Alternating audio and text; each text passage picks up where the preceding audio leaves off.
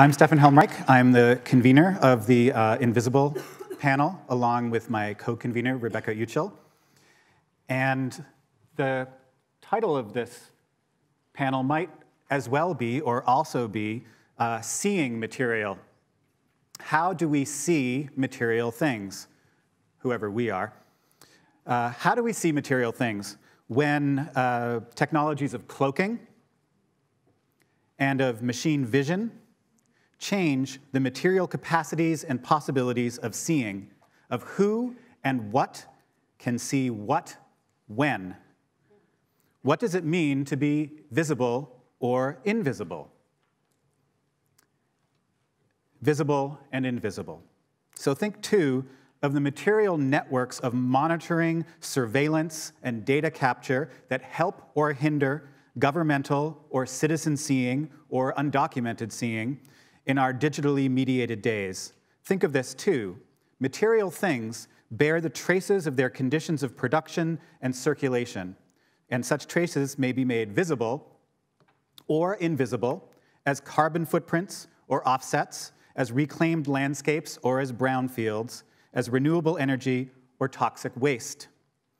And this panel, Invisible, is about all of this.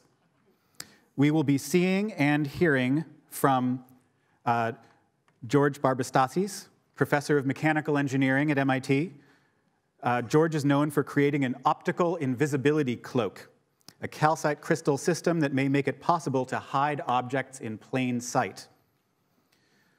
We'll be hearing from Trevor Poglen, an artist and geographer who explores and documents invisible infrastructures, ranging from secret corporate and government sites to orbital, atmospheric, landed, and underwater networks known through technologies of non-human machine vision. Trevor's presentation will take the form of a conversation with Lisa Parks. Lisa Parks is a professor of comparative media studies here at MIT. Parks writes on television, satellites, drones, and infrastructures of surveillance. The Poglen-Parks conversation will then be followed by a presentation by Michelle Murphy, professor of history and women and gender studies at the University of Toronto.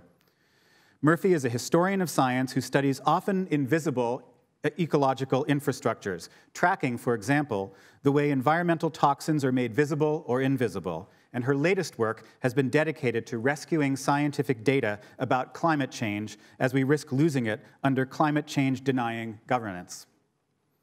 And the last of our panelists, but also the first, since she is our moderator, is Sandy Alexander. Alexander writes on Black American material culture, particularly literature and photographs, and she examines how histories of Black displacement, invisibility, and vulnerability haunt and energize the way that Black lives matter now. So I'm going to hand the conversation over to Sandy, who will provide framing thoughts to launch the discussion of being and seeing material in the age of cloaking, machine vision, surveillance, data erasure, and new techniques of making visible and invisible. Sandy.